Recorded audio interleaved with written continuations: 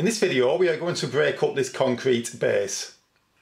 This base used to be covered by a conservatory, but that has been removed and now the base needs removing. You can see at the corner that we have had an exploratory dig to see how thick the concrete is. If you are thinking that perhaps you could do this using a normal breaker, well, you probably could do, but it would take a long time.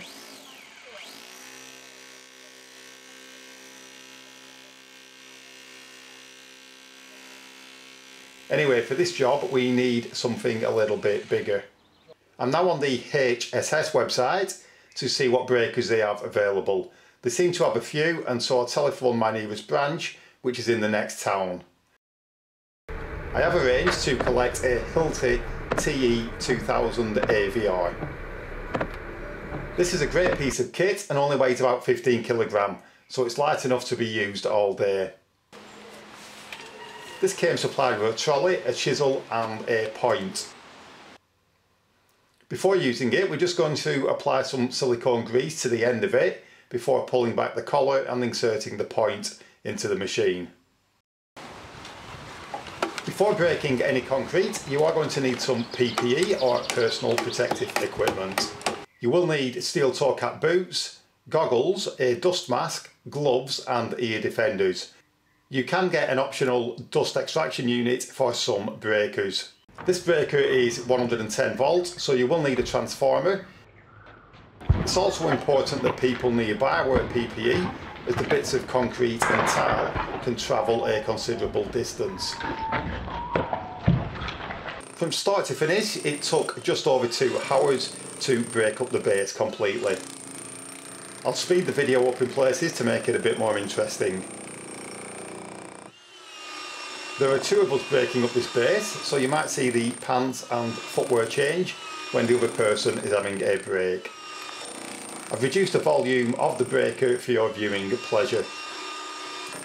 We are starting at the edge and working backwards, breaking the concrete into small bits as we go. If you try to break off too large of a piece, or if you try starting in the middle, there is a chance that you will get the point or chisel stuck. Because the tiles are still on top of the concrete, we're going to have to break through those, then the concrete, as it is impossible to remove them. This concrete is approximately 5 to 6 inches deep and is roughly 10 square metres.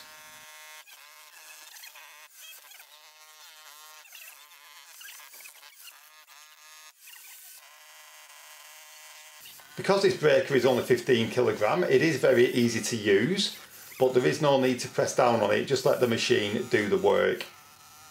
This is much easier to use than a pneumatic version, which you often see being used by road workers.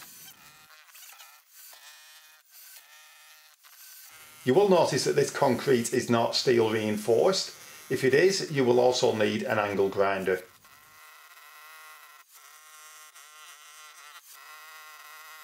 We originally started off using the point, but as we moved closer to the house, the concrete was easier to break, and so we then used the chisel.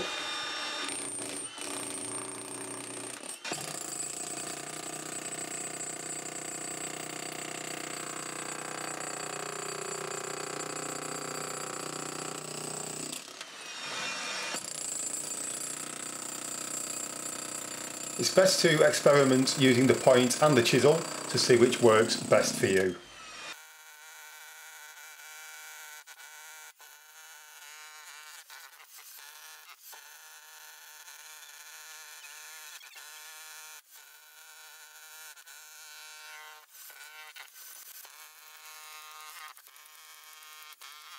Now we are getting close to the French doors. It is a good idea to put something there to protect them. So some bits of plywood are being taped in position. You may now notice that the concrete is breaking up much easier. This is probably due to the mix of the concrete.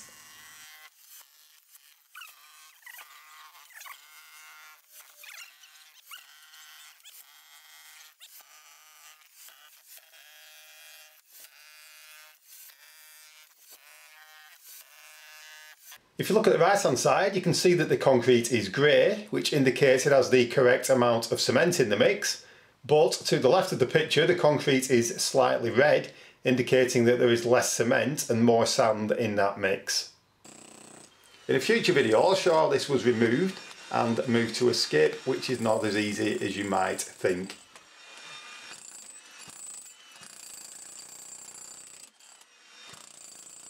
Before taking this back, I want to clean it by vacuuming out the ventilation slots and then by wiping it down with a wipe or a damp cloth. Never use chemicals as it might damage the breaker.